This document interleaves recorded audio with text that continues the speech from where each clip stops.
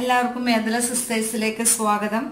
ഞാൻ മിനി. ഞാൻ ഇന്നിവിടെ തയ്യാറാക്കുന്നത് നമുക്ക് കടയിലൊക്കെ കിട്ടുന്ന രീതിയിലുള്ള ഒരു സുഖിയനാണ്. നല്ല ടേസ്റ്റിയാണ്. നിങ്ങൾക്ക് എല്ലാവർക്കും ഞാൻ ഉണ്ടാക്കുന്ന റെസിപ്പി ഇഷ്ടപ്പെടുകയാണെങ്കിൽ അത് ഉണ്ടാക്കി നോക്കണം.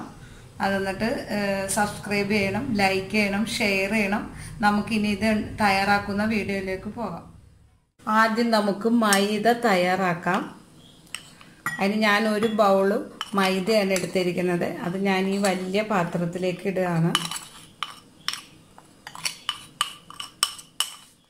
ഇനി നമുക്ക് അതിലേക്ക് ആവശ്യത്തിന് ഉപ്പ് ചേർത്ത് കൊടുക്കാം. നമുക്ക് ആദ്യം കുറച്ച് ഉപ്പ് ചേർക്കാം, പിന്നെ വേണമെങ്കിൽ നമുക്ക് ഇട്ട് കൊടുക്കാം.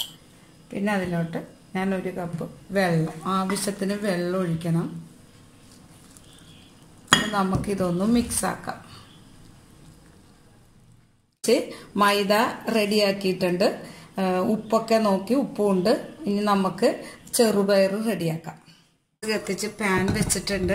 അത് നന്നായിട്ട് ചൂടായിട്ട് നമുക്ക് അതിലേക്ക് ശർക്കര പാനി ഒഴിച്ചു കൊടുക്കണം. ചൂടായിട്ടുണ്ട്. ഞാൻ ഇതിലേക്ക് ഈ ഒരു ഗ്ലാസ് നിറയെയില്ല, 3/4 ഭാഗം ശർക്കര പാനിയാണ്. നേരത്തെ ഉരുക്കി വെച്ചതാണ്. അത് ഞാൻ ഇതിലോട്ട് ഒഴിച്ചു കൊടുക്കണമെന്ന്. ഇനി ഈ ശർക്കര പാനിയിലേക്ക് ഇതുപോലത്തെ 2 ഗ്ലാസ് ചെറുപയർ ഞാൻ ഉപ്പിട്ട് വേവിച്ച് മാറ്റി വെച്ചിട്ടുണ്ട്. അത് ഞാൻ ഈ ശർക്കര പാനിയിലേക്ക് ഇട്ട് കൊടുക്കാം. ചെറുപയർ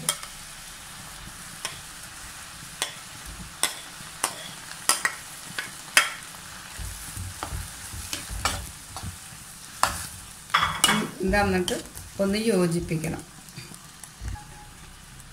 ഇനി ഇതിലേക്ക് അരമുറി തേങ്ങ ഞാൻ ചിരകി വെച്ചിട്ടുണ്ട്.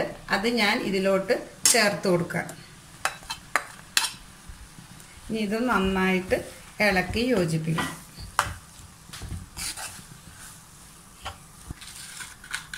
ഇനി ഏലക്കപ്പൊടിയാണ്. അതിൽ ഈ ചെറിയ സ്പൂൺ 1.5 സ്പൂൺ ഏലക്കപ്പൊടി. ഇത് ഏലക്കപ്പൊടി പൊടിച്ചതാണ്. ചെറിയ സ്പൂൺ 1.5 സ്പൂൺ ഏലക്കപ്പൊടിയും ചേർത്തു. ഇനി ഇത് നന്നായിട്ട് മിക്സ് ചെയ്ത് നല്ല തീയിലിട്ട് ഇത് നല്ലോണം ഒന്ന് വരണ്ട് വന്ന വരെ നമുക്ക് ഇളക്കി ശരിയാക്കാം. ചെറുപയർ, ശർക്കര നീരും, തേങ്ങ, ഏലക്കപ്പൊടി ഇതെല്ലാം കൂടി ചേർന്ന് നല്ല ഡ്രൈ ആയിട്ടുണ്ട്. ഇനി നമുക്കിത് ചെറിയ ഉരുളകളായിട്ട് പിടിക്കണം. ഇപ്പം അത് ചൂടാറിയിട്ടുണ്ട്.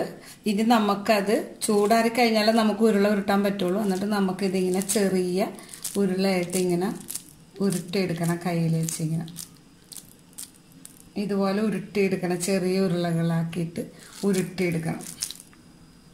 ചെറിയ ഉരുളകളാക്കി നമ്മളിപ്പോൾ വെച്ചിട്ടുണ്ട്. നമുക്കിനി ഇത് എണ്ണയിലിട്ട് വറുത്തെടുക്കാം. എണ്ണ നല്ലോണം ചൂടായിട്ടുണ്ട്. നമുക്കിനി ഈ ഓരോ ഉണ്ടയും എടുത്തിട്ട് ഈ മൈദയിൽ മുക്കി ഇട്ട് കൊടുക്കണം.